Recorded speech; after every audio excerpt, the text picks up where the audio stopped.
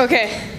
Hi, I'm Milan and I go to Westbrook Middle School. Was I not supposed to introduce myself yet? Oh, okay. What? My poem is called Remember. Am I doing this right? Okay.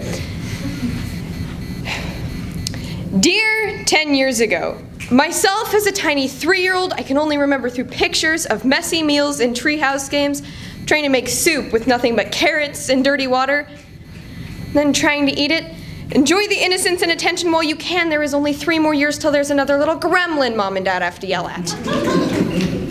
Dear 9 years ago, myself as a costume-wearing storyteller dressed up as a purple pterodactyl. Don't stop your stories. Looking back on them is funny and cute. Dear 8 years ago, myself as a bratty 5-year-old who thought the universe centered around her. Get over yourself. Oh my God. Despite what Mom tells you, the world does not belong to you. Dear 7 years ago, myself as an older sibling. There's another little monster in the family now. You already sat on her once. Please try not to do it again. Dear 6 years ago, myself as someone walking around on all fours pretending to be a dog. I don't know why. Enjoy it while you can. Anxiety comes soon.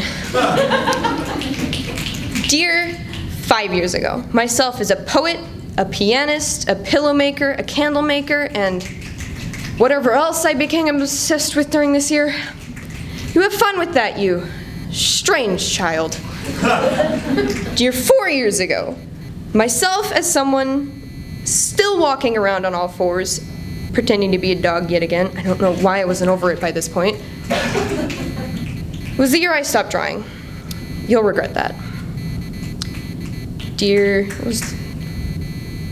3 years ago, myself as a lovable loser with self-diagnosed depression because the internet told me so. Go outside, turn off your phone, or at least pick up a pencil and draw a bit. Dear 2 years ago, myself as someone who after 2 or more years of not drawing finally discovered art again. Congratulations on your squibble. Well, out of the way, Picasso. There's an 11-year-old with some scribbles who's practically a master at this point.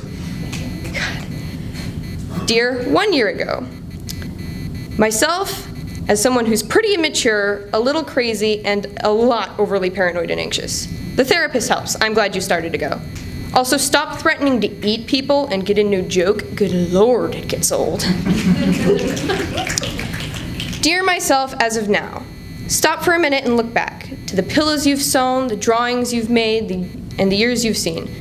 Continue creating, writing, being bad at it, practicing, getting better, looking back on your mistakes, and making new ones. Dear myself 1 year later,